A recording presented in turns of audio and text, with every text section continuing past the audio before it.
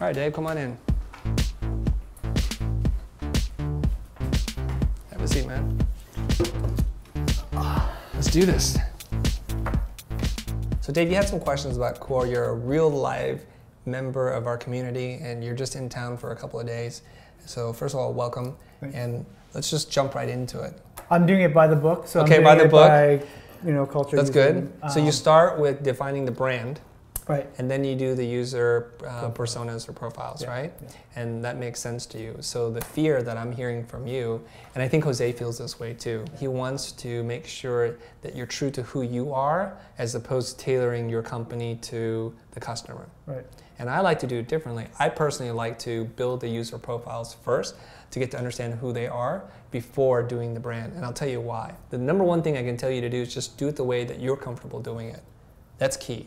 Because you have to be comfortable, otherwise the people in the room will pick up on your tension and your uncertainty, and then you'll start to lose credibility. The reason why I like to do the user profiles first is because of this idea called design thinking. Design thinking says instead of building a product or a company or an organization and then marketing it to somebody, let's understand who people are, what their problems are, and solve a person's problem. And I read a quote earlier today on LinkedIn or Facebook. It said something like this, and it said, instead of raising your kid and asking them, what do you want to be when you grow up? Or what do you want to do when you grow up? Ask them, what problems do you want to solve?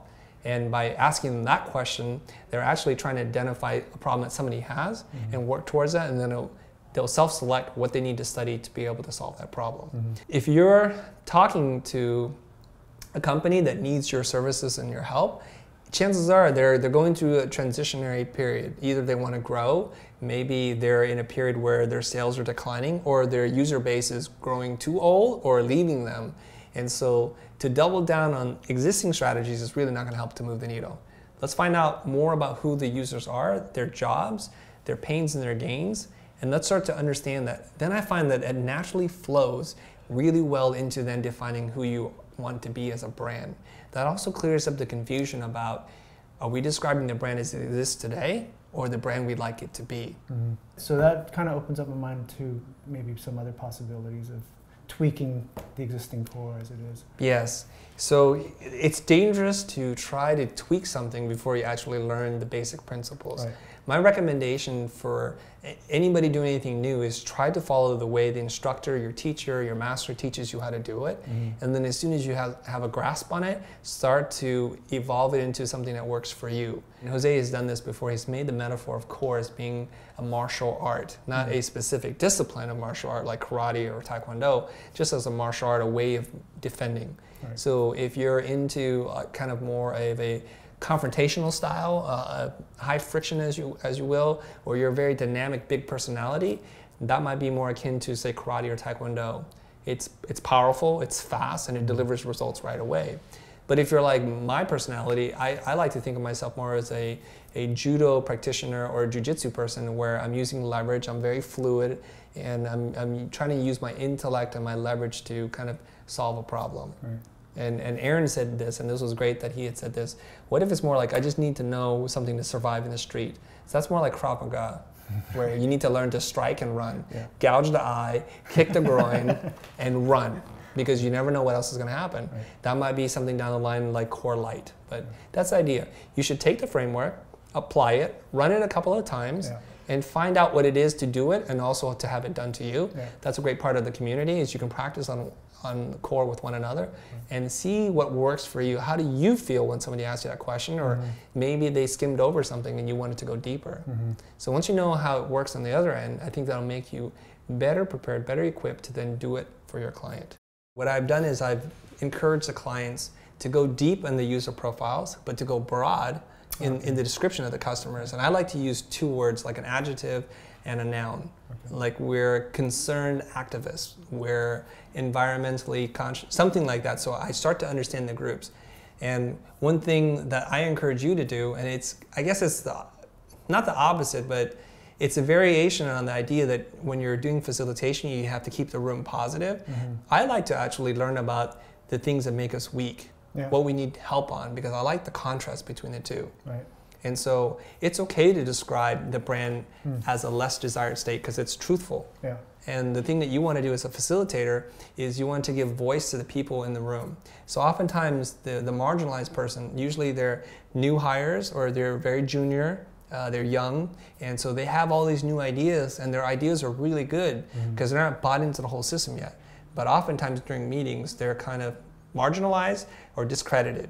So I think you as a facilitator, if they say, you know, I hear what everybody's saying, but I don't think our brand is like that. Our brand is, it's too exclusive.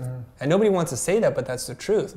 So I think as a person who's facilitating, you should capture that first of all, write down we're too exclusive, and then ask why. Why do you say that? Yeah. Or what's a preferred way? And so you start to bridge from something that's negative to having a deeper understanding and then to pivot out of that. Right. And you want to capture all of that. Now, you may ask yourself, well, none of this will make it into the brand statement because usually they're only the best words that we pick and configure. That's totally true. But we do more than just write the brand statement. We'll write messaging, and we may come up with ideas for products and services that aren't part of any scope. So when you understand that the voice and the vibe that the company and the organization is giving out is that we're too exclusive, you might think about like a welcoming kit. Welcoming every new member, doing something that's more personal, like having a sign with their name on it, or giving them a little goodie bag or something like that to make them feel more welcome. A while back, when Steve Jobs returned, he started to write about Apple, and they ran a campaign. It's something like, he would describe their products as insanely great. So another reason why you would want to keep the negative words, quote unquote, is because you can pair them up and find this juxtaposition that really drives a very specific position. Yeah.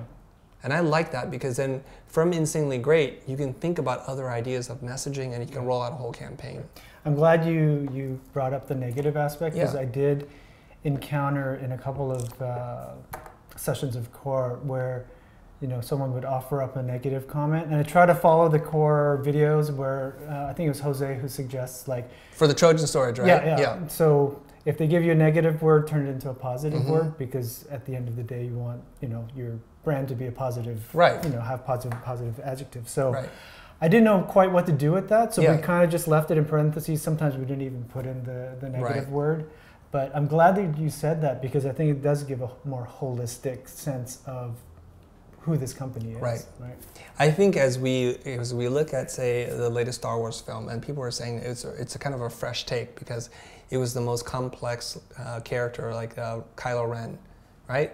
Where he was not pure evil and he wasn't all great either. There was a mixture of the two between his character, and I think brands are people too if you treat them the right way.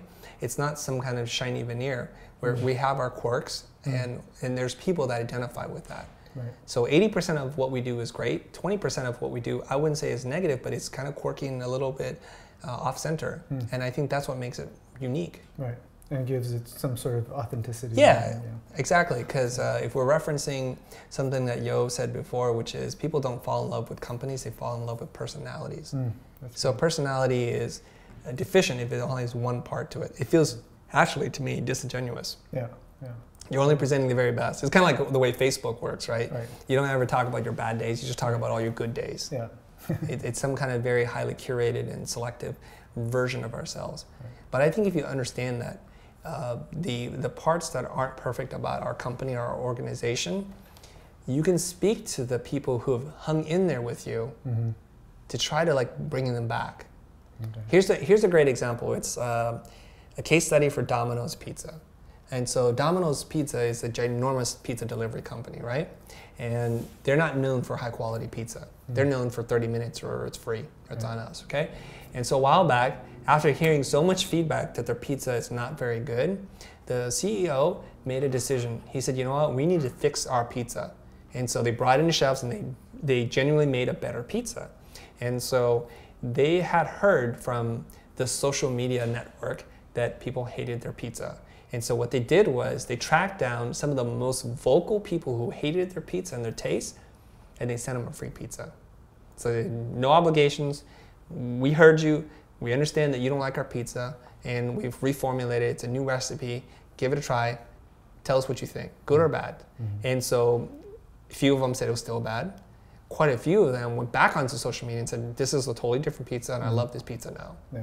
And so they actually ran towards the problem, embraced it, instead of trying to push it away. Right. So this is where you as a facilitator, as a person who's helping your client design a better business model, if you don't listen to that where they say our pizza's terrible, you can't say, well, wait a minute, what do we need to do to make a better pizza, you guys?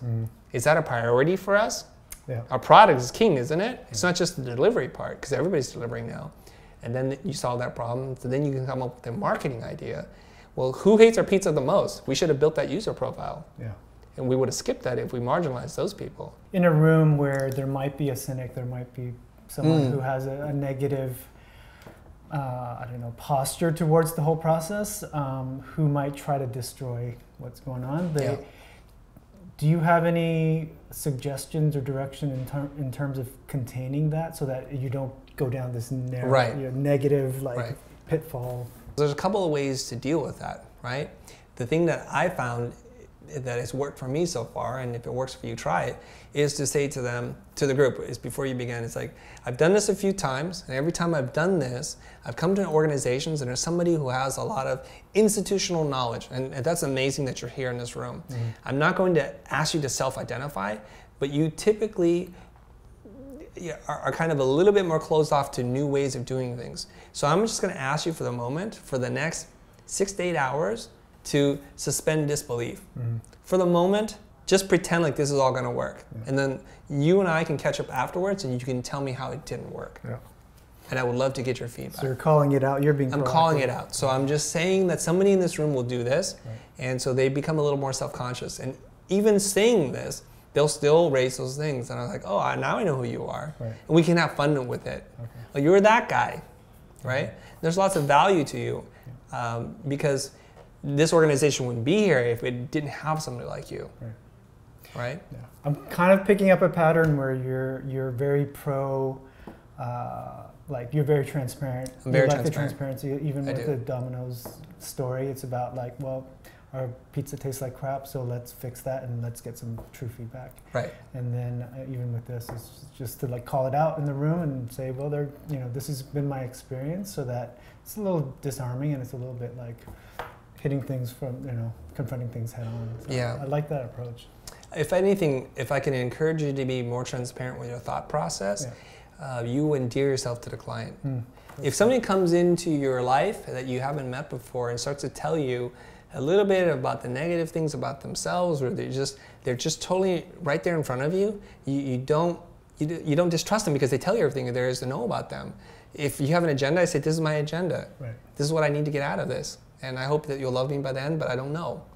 And you just say that, and then they don't think you're too slick or anything, like there's some hidden agenda. People having agendas is okay. It's the fact that it's hidden. And the whole Domino story is really about this. Early or late 90s, kind of early 2000s, the social media thing hadn't been really invented yet. And so traditional marketing had still worked. So you can just rely on repeating a message over and over and people buying into that. But now people, your tribe, your customers, they have conversations with each other all the time, independent of the advertiser. So this idea of you marketing to them, it's not working anymore. So to hide behind the fact that your pizza actually might not be very good, it's not going to help you. You can't outmarket that because they'll just get on Instagram and say, this pizza's rubbery, the cheese feels fake, and the toppings are kind of very light.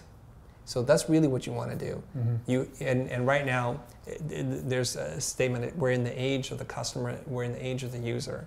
Brands need customers more than customers need brands. So if you understand that, then you'll start to think differently about how to develop your products, how to deliver those products to the people, and how to speak to them in a very natural way. I'm excited now. I'm kind of, even as you're talking, having a few ideas of like, oh, maybe this can be bridged or maybe this can be tweaked according to my experience and my personality and how I run core. So I love the martial arts example that you give. I'm not sure where I am in that spectrum, but I'm definitely not like the karate type. I think only Jose is really. Maybe. You have to have that big personality. So I'm probably more the judo type. So I'm excited. I'm actually very pumped up to see where I can take core and make little tweaks here and there to kind of customize it for my users or my clients. The key here is for you to walk away to run core or whatever framework you're using, it doesn't matter, to have familiarity with it and start to adapt it to how you work and how you think in your personality, and play to your strengths. Yeah. Jose is a very kind of a fast thinker. He can process things really quickly. So he likes the magic of the reveal. So he wants to write the brand statement right in front of you. And few people I know can do that. Yeah. I'm more cerebral. I got to go away and I need to think and process and digest the information. And sometimes it takes me a day or two to then come back and say, here's what I think the brand positioning statement is. And I enjoy that, and so I separated it. So I don't do that in front of the client. So to each their own, and I'm glad you, from the sounds of it, feel more empowered to do it the way you need to do it. Yeah. So it's not a rigid system, it's an open framework. All right, thanks for joining me. Thanks. Good to see you. And guys, if you have any questions, put the comments down below. If you have no idea what we're talking about, sorry you wasted your time watching this video. And maybe you can watch some of our other videos about how we run facilitated discovery sessions. Thanks for tuning in. See you guys next time.